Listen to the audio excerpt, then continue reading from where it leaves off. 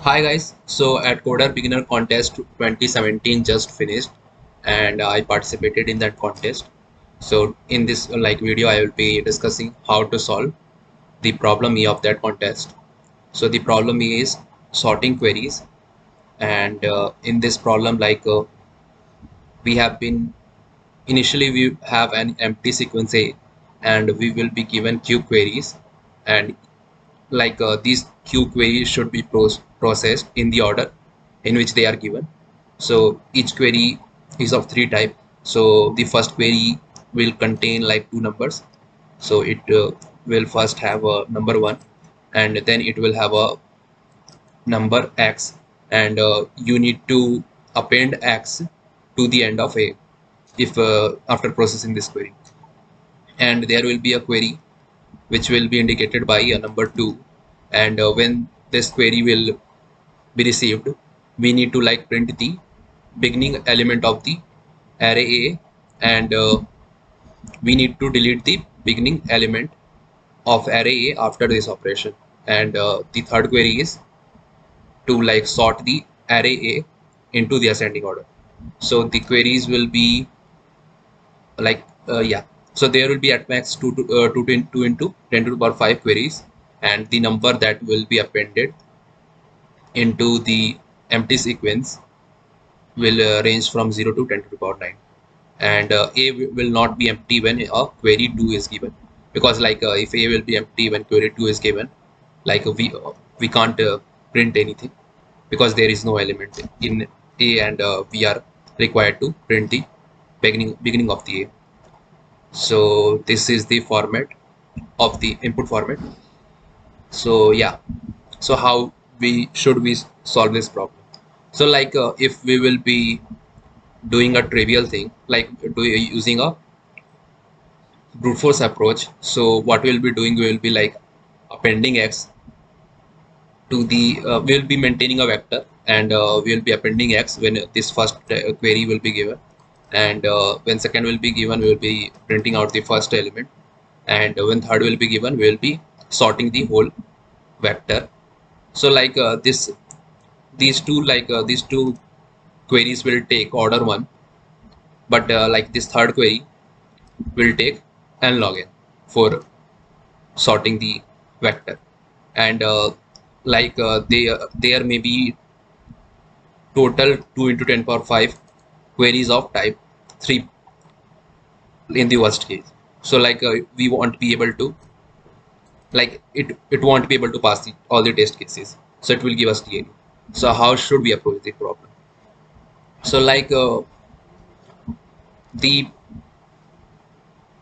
key to solve this problem is in this statement that we are only required to print the beginning of A.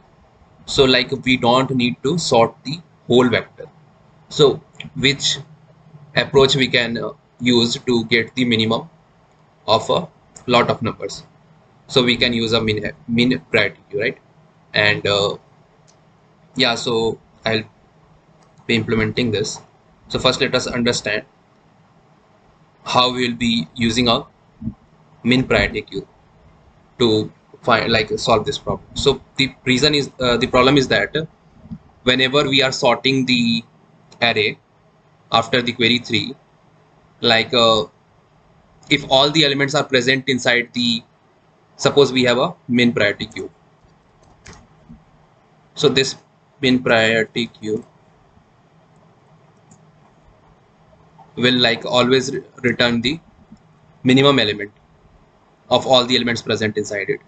So if all the elements will be present inside this priority queue, it will always return the minimum element. So after the third query we can yeah, let me explain it in the two ways. So I say that I'll be implementing this sequence A with the help of a query yeah, priority queue and a simple queue. So whenever I will be asked to just push an element to the back, append an element, I'll be pushing it into the simple queue, normal queue.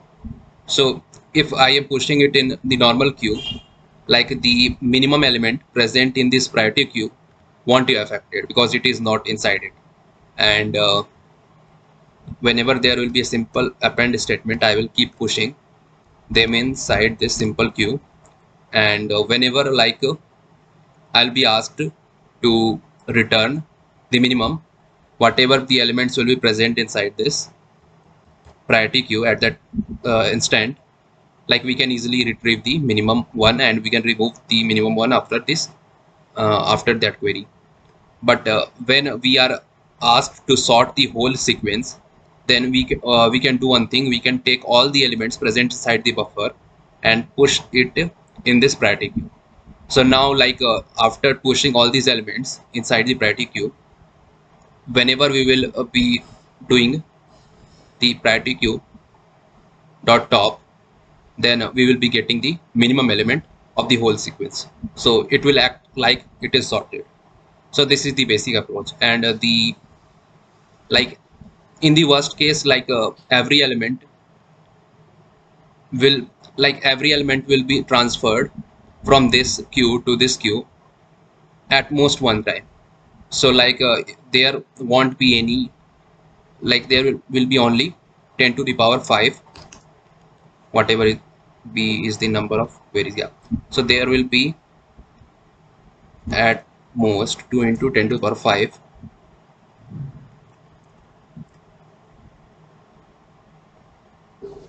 transfers from this queue to this priority queue. And in every priority queue operation, if I am denoting this number as n, then there will be at most n transfers from this operation, this normal queue to this priority queue. So this overall operation will take n log n time, right? And when we are appending a element while processing the type 1, we are just doing an order 1 operation. So that this is O log n.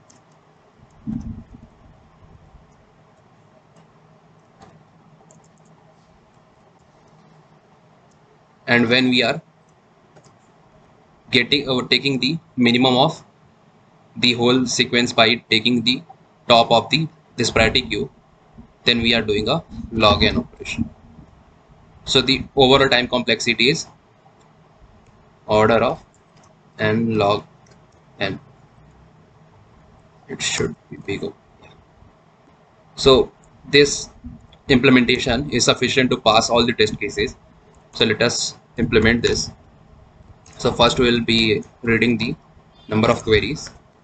Now we will be processing all the queries,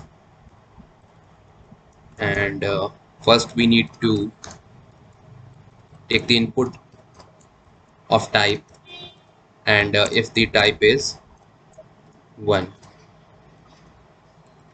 yeah, so first we need to declare the priority queue and the normal queue that we'll be using. So I can declare it, and I will make it a priority queue which will be returning the minimum using this declaration. So I will name this priority queue as sorted, even if even after the elements present inside is not sorted, but it will behave as if it is sorted, because we can easily retrieve the lowest element out of this, and we can whenever we will push any element inside it, we will be able to always retrieve the lowest element. And I will declare a normal queue, and I will call it buffer. Yeah, so just in case the type is 1, so we need to append the element to the end of the sequence. So I will be taking the value as input, and now we can push it to the end of the buffer. And yeah, so the next possibility is when the type is 2. So if the type is 2, we need to return the minimum. So there may be it may be possible that at some instant this critique is empty and it has got some elements, and at that time if we are asked to return the minimum, we can easily, like, this element will be minimum in that case, because at that time it is not sorted. So we can, if we can check whether it is empty or not. So if it will be empty, we'll be taking one element from this queue, from the front of this queue, and push it in this priority queue. So if the sorted is empty,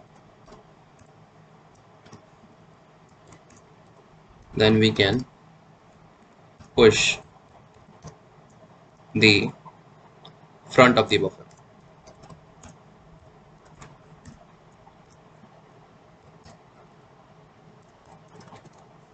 and we will be also popping that element from the buffer. Now we need to return the minimum, so we can do cout, and yeah,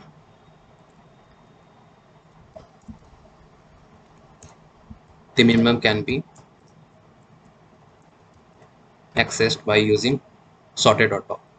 And yeah, just we need to make sure that we are popping the element. So this will do the type 2 query, and now we need to handle the type 3 query.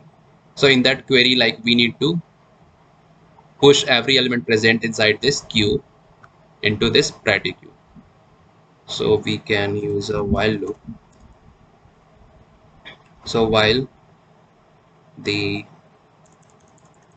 queue is not empty, so we have named the queue as buffer. So while the buffer is not empty,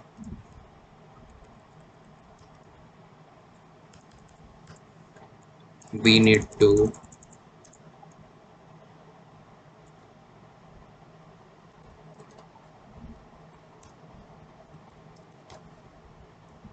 push every element of the buffer in the sorted priority queue. So it should, yeah. So we need to pop the element from the buffer after pushing it into the sorted priority queue. Yeah, so this code is sufficient to pass all the test cases. So let us try to run it in this output.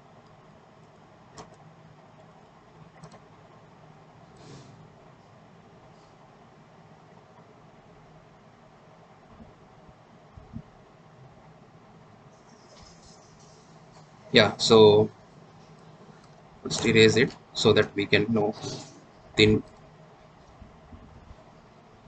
yeah, so we can try to submit it. So we can submit it.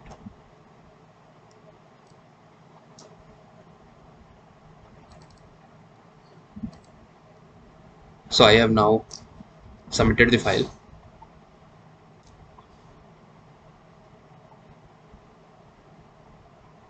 Yeah, so we got AC. Thank you guys.